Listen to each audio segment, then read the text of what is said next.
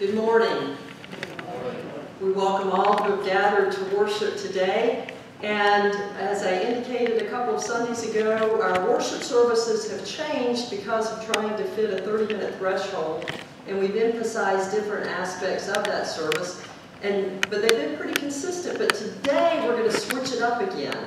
And so we're going to start with the doxology using the Old 100th, a traditional music application for that hymn. But the words are a little bit different. And so I invite you to turn to hymn 591, hymn 591. This is a more recent hymn, application of the doxology. It is written by Neil Weatherhog, who just happened to be a classmate of mine who graduated from Princeton Seminary in 1988. As is appropriate, when we sing the doxology, we stand because we're singing praise to God. So if you are able, please stand and we'll sing together hymn number 591.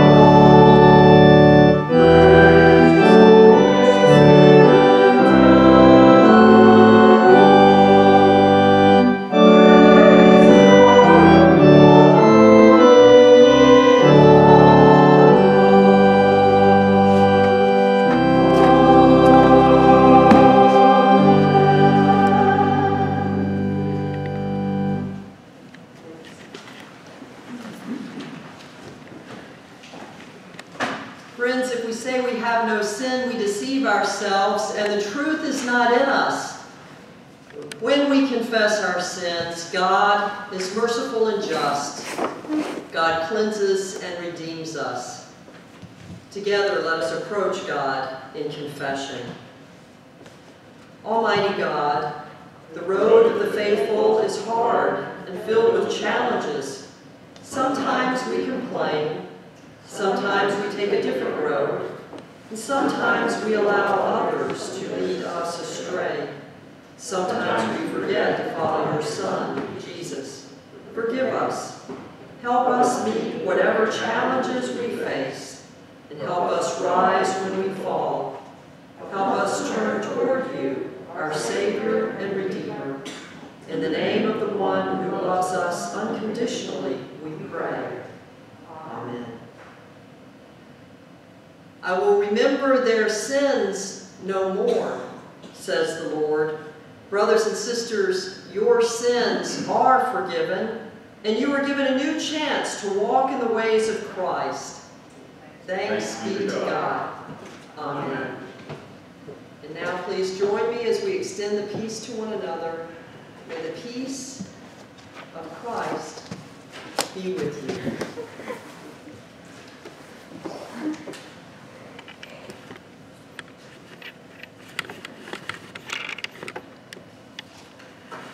The first lesson is 1 Samuel 1, 4 through 20.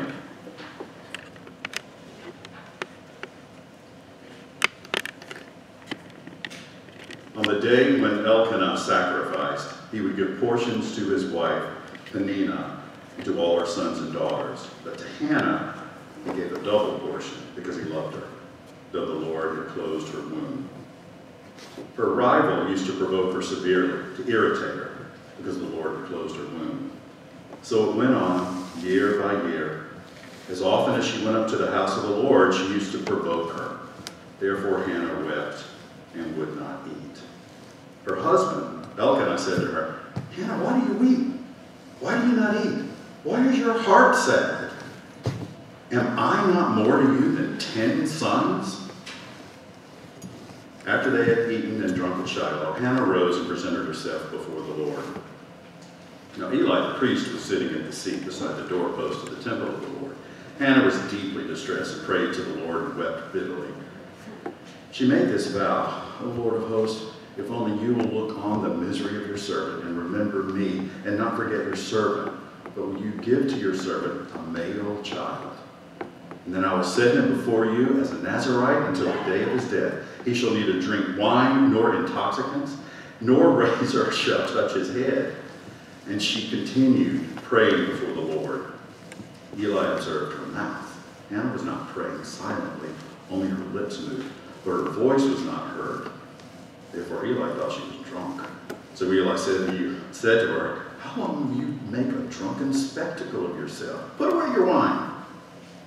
But Hannah answered, no, Lord, I'm a woman deeply troubled. I have drunk neither wine nor strong drink, but I have been pouring out my soul before the Lord. Do not regard your servant as a worthless woman, for I have been speaking out of my great anxiety and vexation all this time. Then Eli answered, go in peace. The God of Israel grant the petition you have made. And she said, let your servant find favor in your sight. Then the woman went to her quarters, ate and drank with her husband, and her countenance was sad no longer. They rose early in the morning and worshiped before the Lord. Then they went back to their house in Ramah. Elkanah knew his wife Hannah, and the Lord remembered her. And in due time, Hannah conceived and bore a son. She named him Samuel, for she said, I have asked him of the Lord. This is the word of the Lord.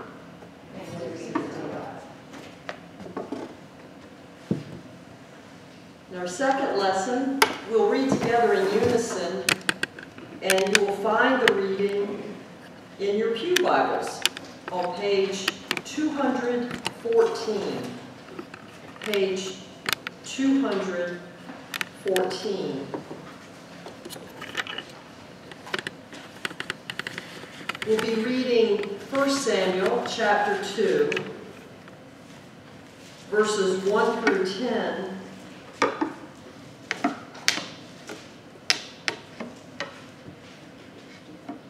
and these are the words of prayer from Hannah, whose story Dewan just read. So together let us read verses 1 through 10 of 1 Samuel chapter 2. Hannah prayed and said, my heart exults in the Lord. My strength is exalted in my God. My mouth derides my enemies because I rejoice in my victory.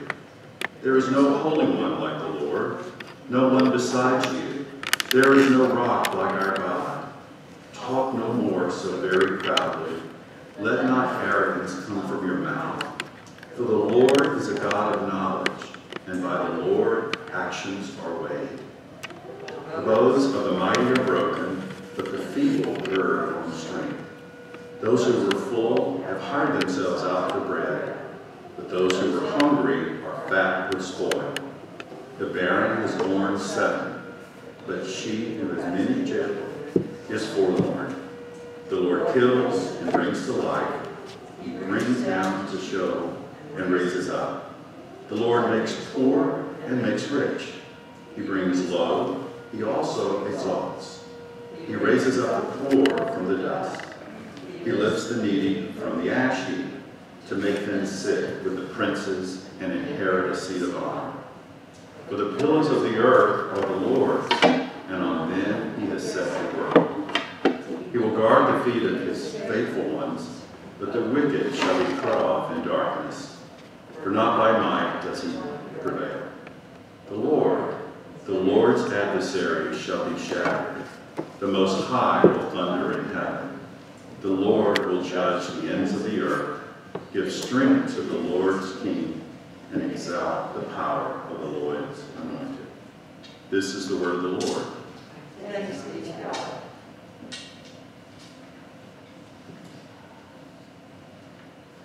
And the third lesson is Hebrews 10, chapter 10, verses 11 through 25. And every priest stands day after day at his service, offering again and again the same sacrifices that he can never take away sins. But when Christ is offered for all time a single sacrifice for sins, he sat down at the right hand of God, and since then has been waiting until his enemies would be made a footstool for his feet. For by a single offering he has perfected for all time those who are sanctified. And the Holy Spirit also testifies to us, for after saying, "This is the covenant that I will make with them after those days," says the Lord. "I will put my laws in their hearts, and I will write them on their minds." He also adds, "I will remember their sins and their lawless deeds no more. Where there is forgiveness of these, there is no longer any offering for sin."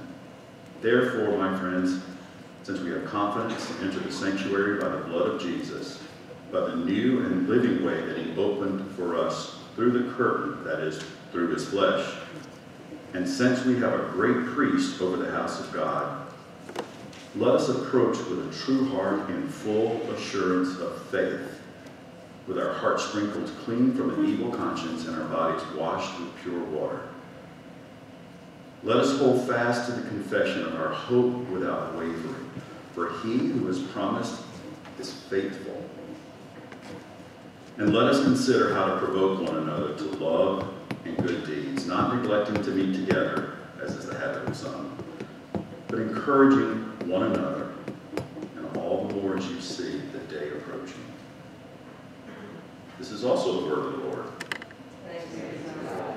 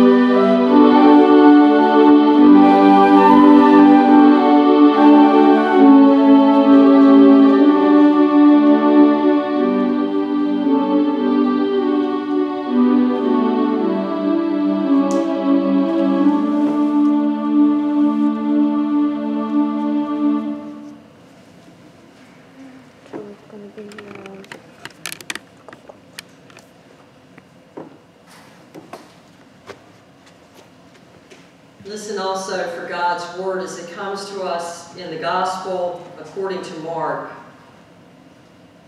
As Jesus came out of the temple, one of his disciples said to him, "Look, teacher, what large stones and what large buildings." Then Jesus asked him, "Do you see these great buildings? Not one stone will be left here upon another. All will be thrown down."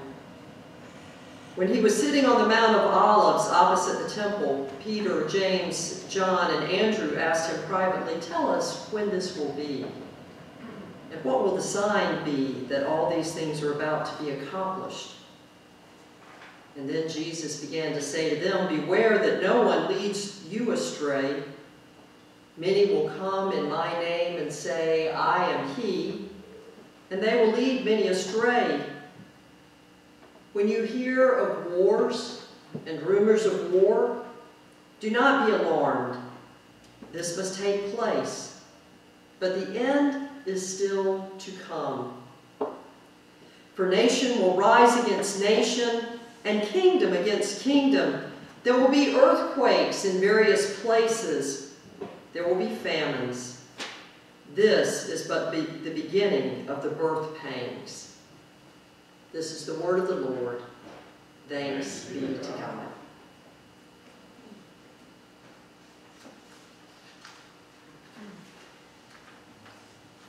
Andy Warhol once said, "In the future, the artist will just point." Julie Green, an artist, said, "I paint to point."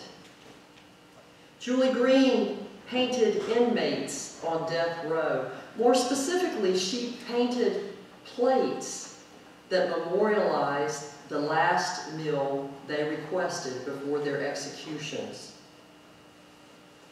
Among those meals, there was the request for an apple, chicken and dumplings, a birthday cake, because that particular prisoner had never had one. 1,000 individual plates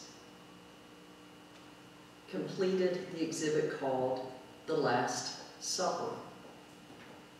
Julie Green also created a separate retrospective for inmates who had been convicted, were on death row, and then later were exonerated and set free. And that set of plates was called First Meals. She found out what the first meal was requested, that was requested by the newly freed person. And she commemorated those as well. When Marcel Brown was set free, he asked for a corned beef sandwich, and his mother served him that, placed it before him, and as soon as he looked at it, he said, "Thank God I'm home." Julie Green points us to the humanity of the ones who were found guilty. Whether put to death or released from prison, the art points to the reality that both the guilty and the innocent are human. They are people with souls. The people on death row suffered a moment we may wish to be spared, Judgment Day. Christians do not have to be accused of murders to be judged by God. A day of judgment awaits for all. Christians believe that there will be a time when we present ourselves before God and give an account of our lives. Will we be judged as guilty? Will we pay for our transgressions? Will we be set free? Will we be forgiven? No jury is needed on the day of judgment. Our verdict is guaranteed guilty. We are found guilty when we come before God and give an account of our lives. Our sentence also is guaranteed. The good news is that we are pardoned. The God of justice and mercy forgives us. We are forgiven. Lest there be any doubt, any question about the sentence we shall receive, believe what is written throughout the New Testament. We are forgiven. The author of the letter to the Hebrews makes clear that Christ had offered for all time a single sacrifice for sins. The new Christ followers who receive this letter are encouraged to recognize this truth. They are a people who are loved by God, and they are forgiven. When they worship God, they do not have to go through any rituals to get God's attention to plead their case for mercy. They are discouraged from bringing to worship sacrifices that are offered to take away their sins. The Hebrews are taught that a sacrifice has been made, a solitary sacrifice that is sufficient for all time. Christ is that sacrifice. Their sins have been forgiven. Where there is forgiveness of these, there is no longer any offering for sin. The act of forgiveness by God is called justification. God sees us as we are, writes the theologian Shirley Guthrie. And God says to us, nevertheless, I love you and I accept you, despite your open and secret sins, despite your unworthiness and unlovableness, despite what you do to other people and yourself by your inability and unwillingness to love and let them love you. We are justified in Christ. That means that things are made right between us and God. Not because we love God, but because in Christ, God loves us.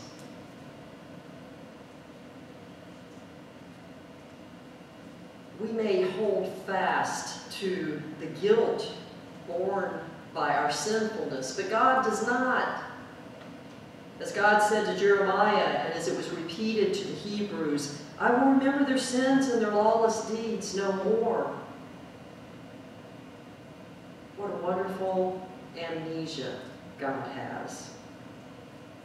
Our forgiveness is assured. Our lives are justified by Christ through the grace of God. Not only are we justified, we are sanctified as well. It is by God's will that we have been sanctified through the offering of the body of Jesus Christ once for all. Sanctification is the response that we are called to give because we have been forgiven. Like death row inmates who have been exonerated and are set free, they then form a response for the grace that they have received. We may live as a people who are set free, as a people set free by God's mercy. When we live as a sanctified people, we live for Christ. Our lives are claimed. We set our course in a particular direction. What does it mean to live as a people claimed by God? What are we to do as a people who experience this magnanimous forgiveness? What are we supposed to do with that? What are we supposed to do when we know we are completely forgiven? The ancient Israelites wondered what they were supposed to do, being in this relationship with God when they had been liberated by God from Pharaoh. In the book of Deuteronomy it is written, when your children ask you in time to come, what is the meaning of the decrees and the statutes and the ordinances that the Lord our God has commanded you, then you shall say to your children, we were Pharaoh's slaves in Egypt, but the Lord brought us out of Egypt. The Lord brought us out with a mighty hand. The Lord displayed before our eyes great and awesome signs and wonders against Egypt, against Pharaoh, and against his household. The Lord brought us out from there in order to bring us in, to give us the land that the Lord promised on oath to our ancestors. And then the Lord commanded us to observe all these statutes, to fear the Lord our God for our lasting good, so as to keep us alive, as is now the case. If we diligently observe this entire commandment before the Lord our God, as God commanded us, we will be in the right. This was the understanding of the people who lived in the time of Deuteronomy. The Israelites were called to follow the commandments as they were established before them, just as we are called to follow the law established by Christ. To be sanctified is to live a life of obedience as a people who have been forgiven and saved. As a response to our forgiveness, we are compelled to act, to serve God here and now, to form an immediate response of gratitude, living a different life than if we remained imprisoned in our sinfulness. Forgiveness changes us. Forgiveness transforms us. God chose us in Christ before the foundation of the world to be holy and blameless before God in love. In Paul's letter to the Galatians, we are given a description of how to live in love as a people who have been sanctified. The fruit of the Spirit is love, joy, peace, patience, kindness, generosity, faithfulness, gentleness, and self-control. There is no law against such things, and those who belong to Christ Jesus have crucified the flesh with its passions and desires. If we live by the Spirit, let us also be guided by the Spirit. Let us not become conceited, competing against one another, envying one another. Once again, Shirley Guthrie, the theologian, reminds Christians that to belong to the church is not just to belong to a community of believers who come together only to get something out of a church service, only to be fed and to be blessed. It is to belong to a community of believers who come together to serve, to be renewed so that they can go back into the world to serve God as they serve their neighbor. This high calling is well stated in 1 Peter, but you are a chosen race, a royal priesthood, a holy nation, God's own people, in order that you may proclaim the mighty acts of the one who called you out of darkness into a marvelous light. We are judged. We are forgiven. We are justified through Christ. We are set free. We live.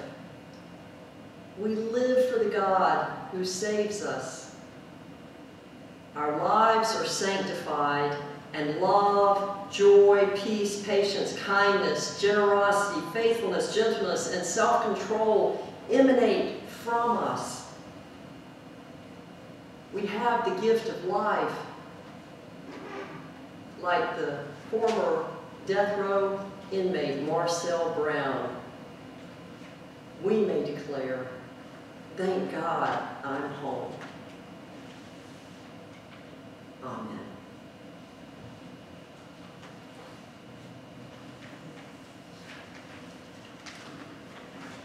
If you are able, I invite you to stand once again for giving a declaration of what we believe using this morning the Apostles' Creed, and it is printed in our bulletins.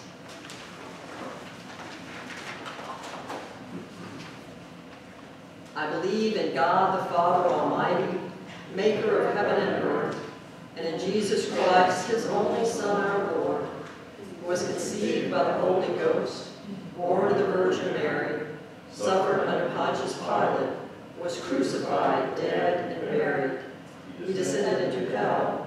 The third day he rose again from the dead. He ascended into heaven, and sitteth on the right hand of God the Father Almighty. From thence he shall come to judge the quick and the dead. I believe in the Holy Ghost, the Holy Catholic Church, the communion of saints, the forgiveness of sins, the resurrection of the body, and the life everlasting. Amen. And you may be seated once more. Are there particular joys or concerns to lift up during our time of prayer? Then let us pray. God of our life, through all the circling years, we trust in Thee.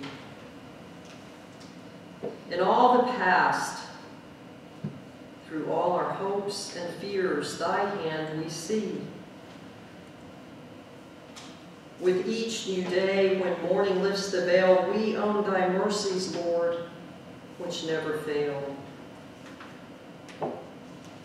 God of the past, our times are in thy hand. With us abide, lead us by faith to hope's true promised land. Be thou our guide, with thee to bless the darkness shines as light, and faith's fair vision changes into sight. God of the coming years, through paths unknown, we follow thee. When we are strong, Lord, leave us not alone. Our refuge be. Be thou for us in life our daily bread, our heart's true home when all our years have sped.